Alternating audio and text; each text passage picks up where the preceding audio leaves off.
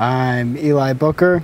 I was born and raised in Santa Rosa, California, right down the road basically. And yeah, I was born in the house that I live in still, and I've loved film since I think I fell in love with A New Hope at 6 years old, and from then on it was, love at first sight, I guess. I found out about the film from my theater teacher, Jennifer Cote.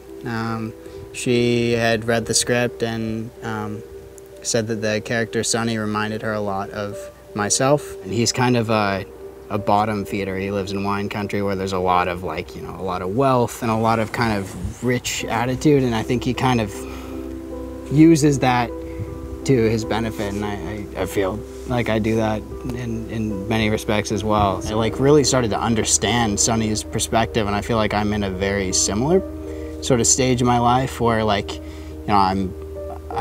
haven't been broken by the world. I have this, I feel like at this stage, you have so much passion. It's I have kind of ideals about the world, and I think my perspective is the way.